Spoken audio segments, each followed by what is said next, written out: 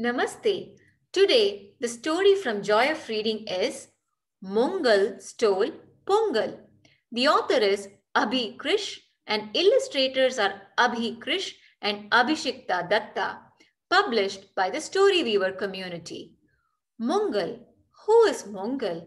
It is this red monster here. And what does Pongal mean? Pongal is the harvest festival celebrated in India, and harvest means when the crops are ready to be cut. So it is celebrated in various parts of India, and it is very important to the farmers who gives us these crops and food. Let us see what Mongal did to Pongal. Underneath the mucky earth lived big and bumbling Mongal. Bah to color, bah to noise. Can you hear him grumble? So here is Mongal, the red grumpy monster. And where does he live? Underneath the earth, mucky meaning covered with dirt. So he is big and bumbling, always confused, and he does not like color, he does not like noise. Can you hear him grumble or complain? I only like it dry and dark. I only like things gray. Creepy crawlies make me slurp. I munch them raw each day. So, Mongal likes it dark, no light at all, and all things that are not colorful, only grays. And he loves to eat the insects that crawl on the ground. That is, crawling is dragging their body. Those creepy crawlies. Creepy is like, I don't want to look at those insects. So he eats them, munches them raw, that is, without cooking it, and says,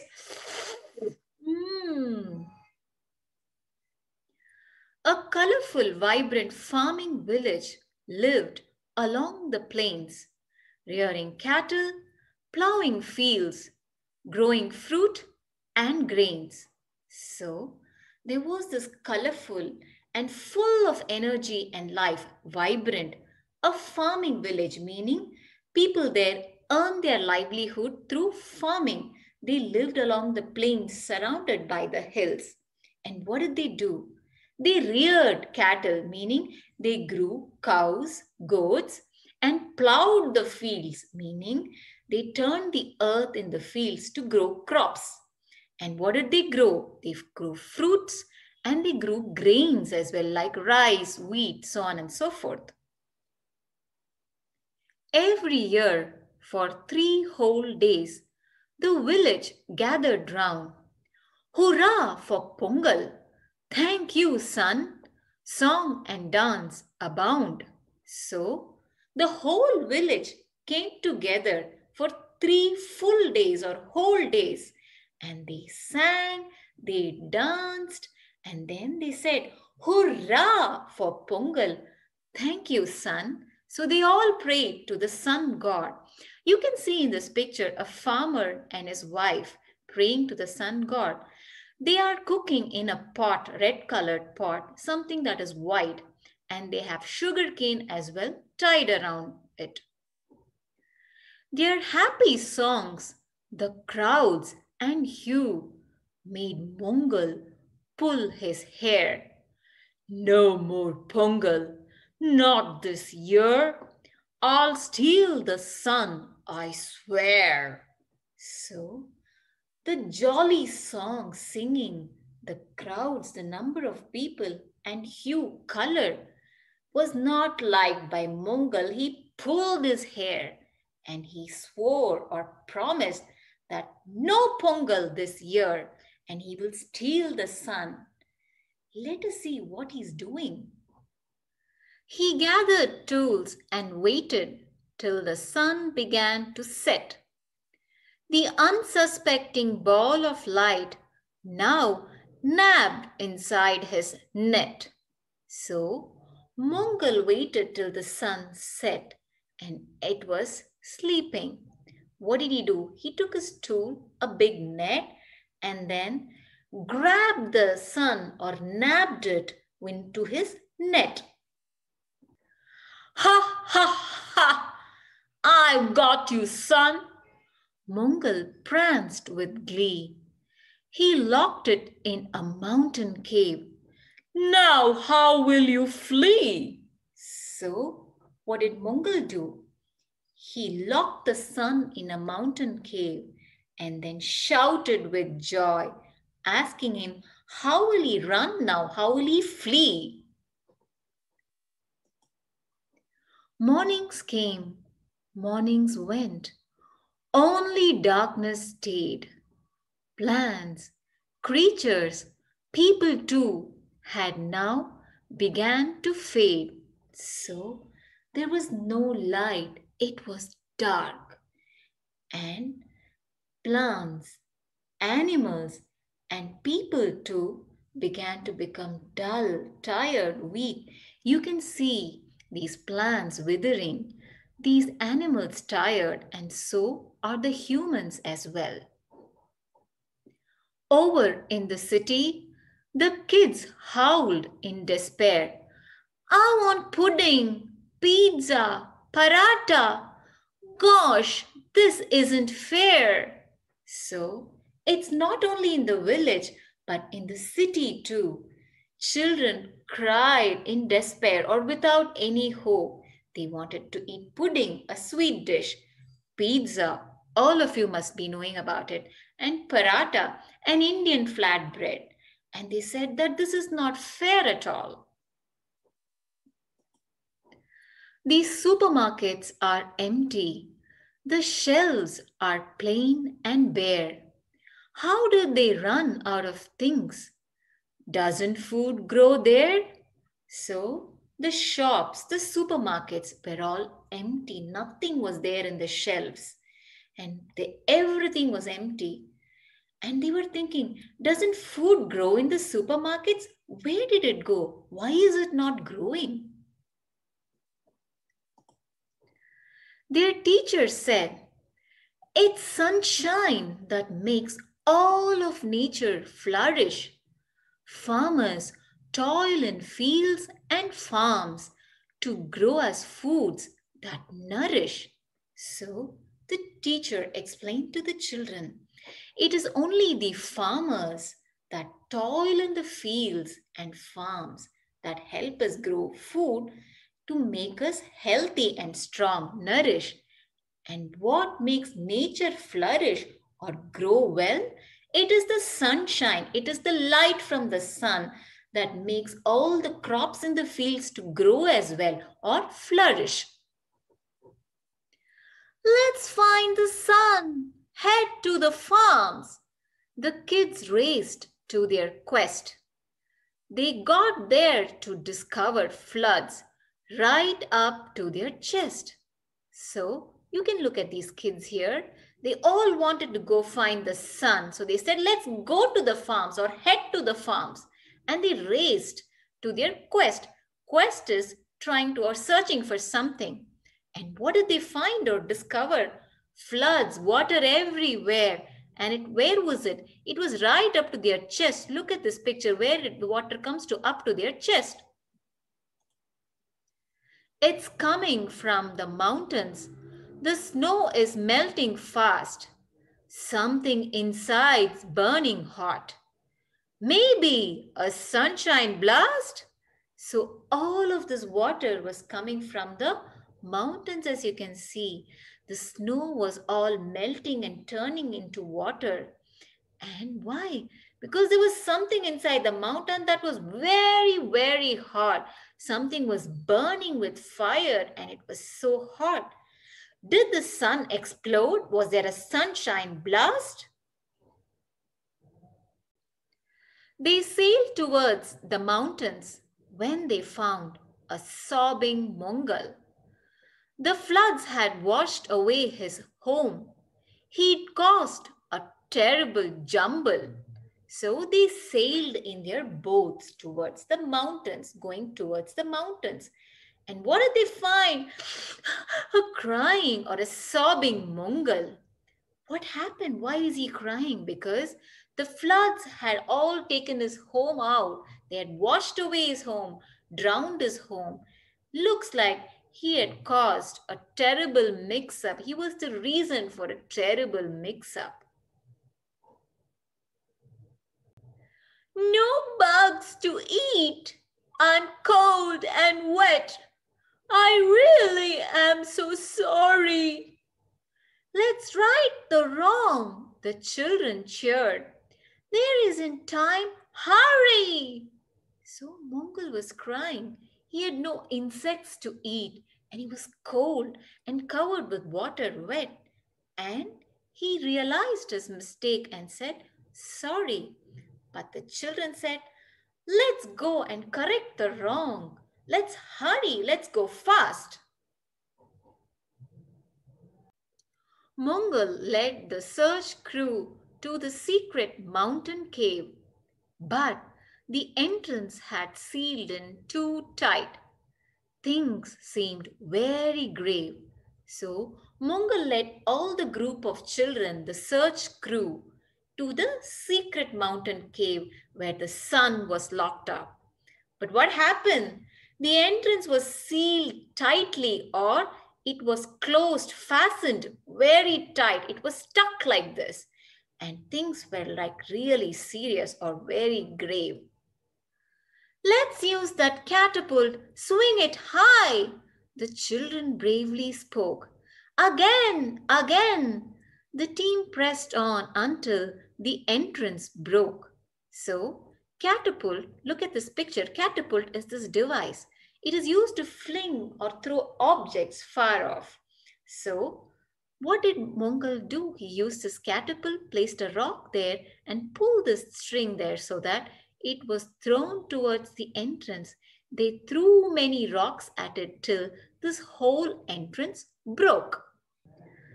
The sun sprang high into the sky, a magic wand its rays. Presto, change-o, all was well, back to the good old days. Though the sun went up immediately, and it looks like it had a magic wand. Presto, change-o, it said, and the light flooded. Everything was well, all was well, and everything went back to the good old days, what it was before when the sun was there. The people rushed to celebrate, cooking pots of rice and sugar. Pongalo, Pongal, Mongal sang. His smile grew bigger and bigger. So everyone rushed or hurried to celebrate. What did they take? These cooking pots that is there, which contain rice and sugar. And Mongal then sang along with them, Pongalo, Pongal. So, and he had a big smile on his face. Thank you, son, for all you do. You keep us warm and fed. You make our world so beautiful. Such joy and cheer you spread. So now all of them were able to thank the sun god because he keeps us warm. He feeds us as well. And he makes this world a pretty and beautiful place. And he spreads so much happiness, joy. In this picture, you can see the farmer and his whole family, even along with the cows that they grow, thanking the sun and celebrating it all together. Pongal is a Thanksgiving festival for the sun god. The sun is what makes nature grow and thrive. Pongal is held in January every year in the Tamil calendar month of Thai. This is the season when rice, cereal, turmeric, and sugarcane are harvested. The above items are prominently used during the Pongal celebrations. So, Pongal is the time where we say thanks to the sun god because sun is what gives life to this earth or this world and it helps nature flourish and grow so well. Pongal comes during the month of January every year, and the Tamil calendar month is called Thai. Tamil is the language spoken in the southern state of India called Tamil Nadu, and they celebrate this harvest festival and call it as Pongal. But it is not limited to Tamil Nadu alone.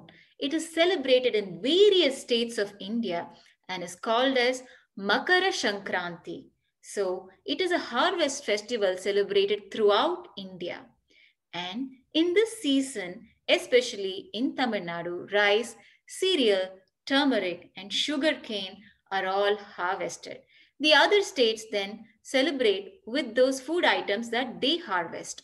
So, with whatever food items are harvested, they are mainly used during the celebrations of Pongal or Makara Shankranti. An enjoyable part of the Pongal festival is making a sweet dish called Pongal. Rice, milk, and sugar are combined in a pot. As the milk starts to boil and overflow, families come together and joyously cheer, Pongalo Pongal. The overflowing of the pot represents abundance and prosperity. Pongal also means to boil over. So, as usual with all festivals, a sweet dish is always welcome and enjoyable. So, a sweet dish made out of rice, milk, and sugar are combined in a pot and is made. The milk is made to boil and it overflows. That represents wealth and prosperity. And during the time when the milk boils outside, boils, flows over, everyone shouts with joy, Pongalo Pongal. The second day of Pongal is called Mattu Pongal. Mattu or Madu is cow, and the day celebrates livestock such as cows and goats that produce the milk needed to make foods such as cheese, yogurt, and ghee. The cows and calves are decorated in beautiful ornaments and then are worshipped with thanks for all that they give. So, there is a second day as well after Pongal, which is also celebrated called Mattu Pongal. Madu means cow in Tamil. And what does this day celebrate? All the cows, goats, and calves that give us milk so that we can make cheese, yogurt, ghee, or clarified butter. Thanks to these animals, our lives are more enriched. So that day, all these animals are beautifully decorated in ornaments, wearing colorful things and jingling bells. And then they are also worshipped, saying thanks for all that you give us. The last day of Pongal is called Kanum Pongal. It is performed by the girls and women of the house to pray for good fortune and health of all in the family. So the third day or the last day of Pongal is called Kanum Pongal. So the women and the girls of the family pray for the wealth and prosperity of everyone in the family. It is called Kanum Pongal, and during the day as well, everyone from the villages take a holiday, come to the city and see all the wonderful sights surrounding them. Kanum means sight or seeing. And that is why, since they come out from the villages and see many places, it is called the seeing or the visiting or the Kanum Pongal. The sun. The sun is a large star. Sunlight makes plants grow.